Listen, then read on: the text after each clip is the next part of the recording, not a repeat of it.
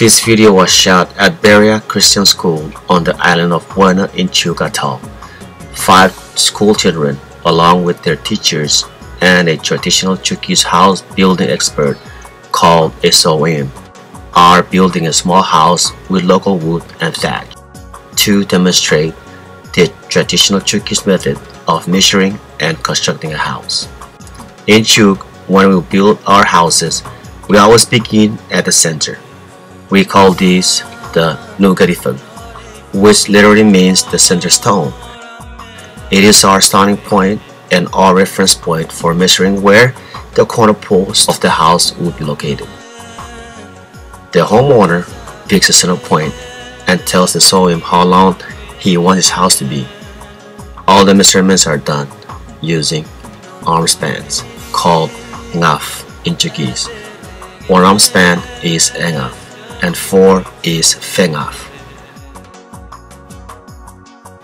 Today, the students are building a model house that's 2 arm spans in length, or ruangaf. Knowing the length of the house, the SOM expert can figure out the right width using a traditional ratio that varies with the social status of the house owner. For a house that's 2 arm spans or ruangaf in length, the width will be around ngaf etirop, or 1.5 arm spans.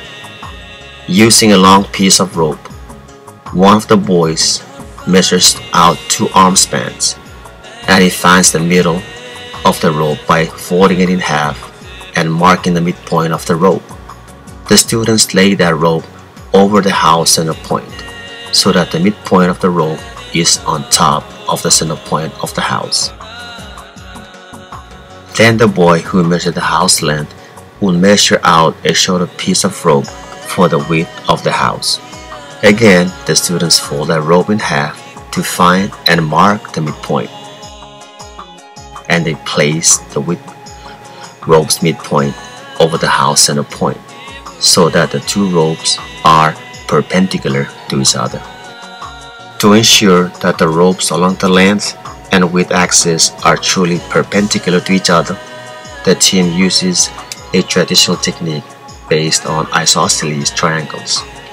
3 students form a rope triangle so that the base of the triangle lies along the width of the house at the center point. The student holding the apex of the triangle lets the rope slip between his fingers until it is taut. That means the 2 sides of the triangle are equal. The house length rope is now moved a little bit so that the end of the rope touches the apex of the triangle where the student is holding it.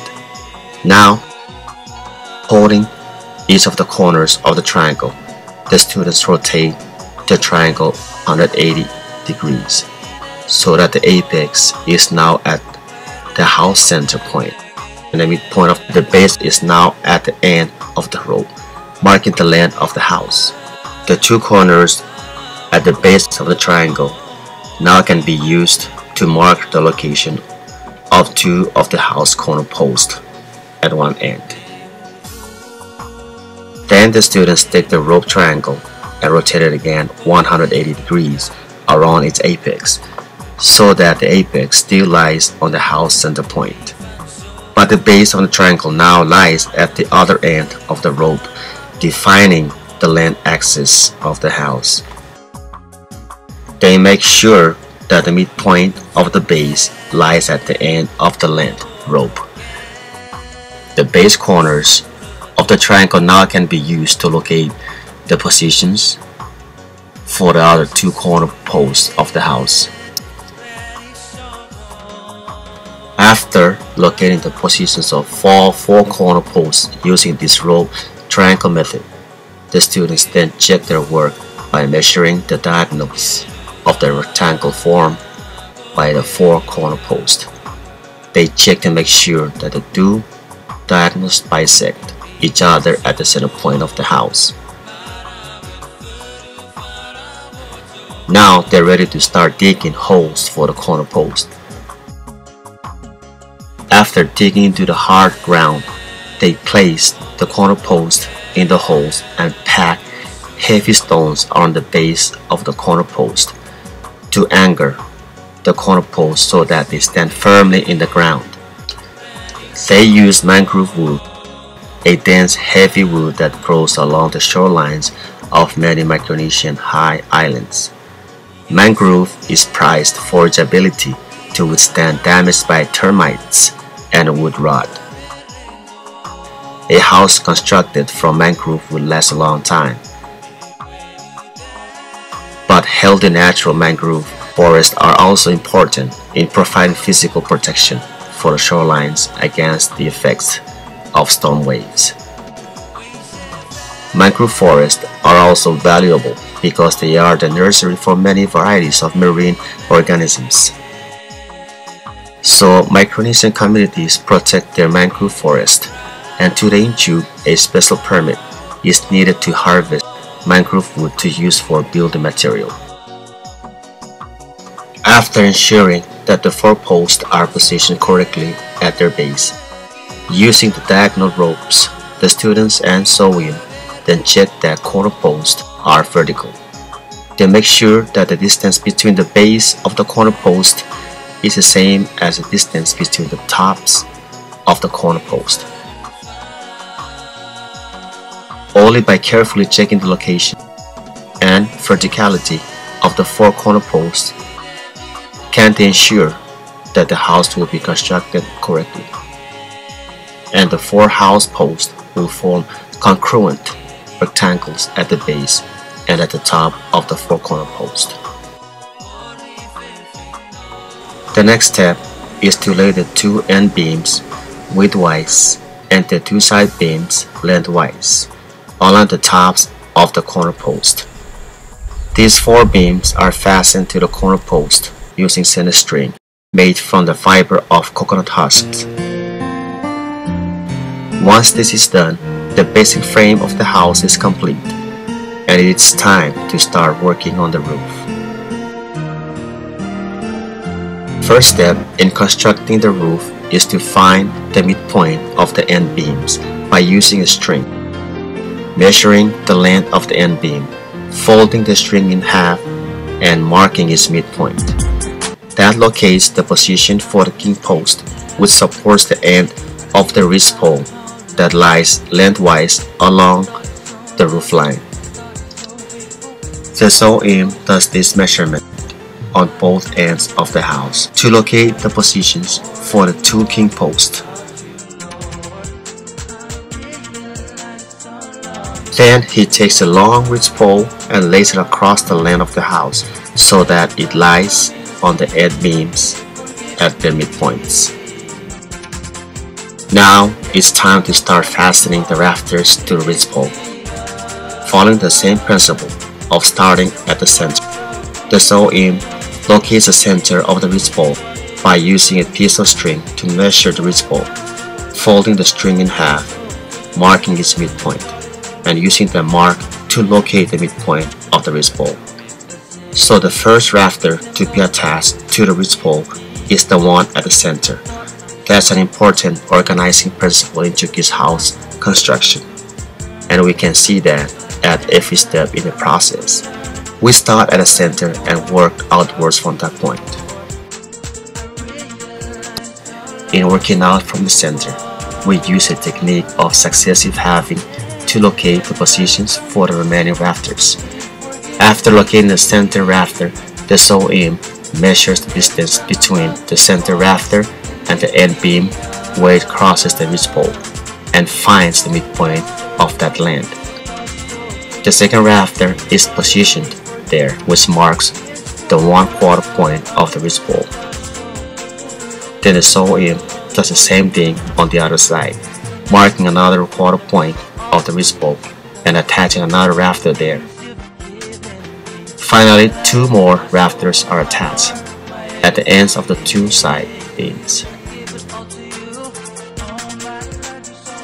The process of successive halving results in 5 rafters, 1 at the center, 2 at the 1/4 points, and 2 at the end beams. If that process were continued for another step, we would have 9 rafters, marking the 2 ends and the 8 points along the length. This is typical of Chuukese and other Micronesian measurements based on successive halving, so that 3, 5, or 9 architectural or design elements appear, with 1 always marking the center and 2 marking the ends, and then the quarter points or 8 points marked along the length. After the building team has finished attaching all the rafters on one side of the house, they do the same thing on the other side of the house. Finally, the roof framework is finished. With all the rafters attached to the ridge pole, now it's time to raise the ridge pole and place it on the king post. To do that, the students construct 2 Chuukese-style forklifts. They take 2 pairs of long sticks and tie them together near the ends, so that each one forms an X near the end. With 4 students holding the base of the 2 pairs of forklifts, they can support the 2 ends of the ridge pole. Lift it up and carefully hold it while the sew-im and teacher place the king post in position, so that the king post rests on the midpoint of the end beams, and the 2 ends of the ridge pole rest on the top of the king post. The team then carefully measures the sides of the triangle formed by the rafters where they attach to the ridge pole, and thus the side beams. If the 2 sides are the same, then the team knows their ridge pole is vertical. After checking and rechecking and moving the top of the king post a little, they are satisfied that the king post is perpendicular to the end beam. Then they fasten all the rafters to the side beams using more coconut scented string. Now the house frame is finished and it's time to thatch the roof. Today they are using coconut thatch because Typhoon Maysak, which hit Chuuk a month earlier, damaged the nipa palms, and there isn't enough nipa leaves available for thatch. Nipa thatch is tougher than coconut thatch, and it lasts longer, provides a better insulation against the sun's heat, so houses with nipa thatch are cooler than houses with coconut thatch. A group of men and women have been weaving the thatch, while the students and their teacher and the sew-im were constructing the house. The students begin fastening the thatch to the rafters, using more coconut scented to tie the thatch down. This is the tedious part of house construction. It requires strong hands and adept fingers to properly tie the thatch to the rafters so they don't blow off in the wind, and they keep a rain from penetrating the thatch. The students start at the eaves and gradually work upwards towards the roof, one side at a time. The first row of thatch is laid atop side, facing up, to keep rainwater away from the sides of the house. All the remaining rows of thatch are laid underside, facing up. Having many hands to hold the thatch and tie the scented string makes this work go faster. When the roof frame is nearly all covered with thatched coconut fronds, a special double thatch is made by weaving 2 separate thatch pieces together. This goes over the false ridge pole, which is a second ridge pole that lies along the length of the roof line and helps to anchor the thatch and make the roof look even. The double thatch pieces have to be pinned in place using 3 or 4 short, sharpened sticks that anchor the thatch to the false ridge. It takes an agile student to climb up on top of the roof and pin the double roof cover thatch in place. Once the last sheet of double thatch is pinned into place, the house is done and the team can relax under the shade of the comfortable house they have constructed. The students have learned about traditional Chuukese house building, and they've built a comfortable shelter where they and their classmates can relax and swap stories between classes. They've also learned that mathematics and measurement are important in Chuukese culture. Without careful measurements and traditional mathematical knowledge, the students could not have built their local house properly.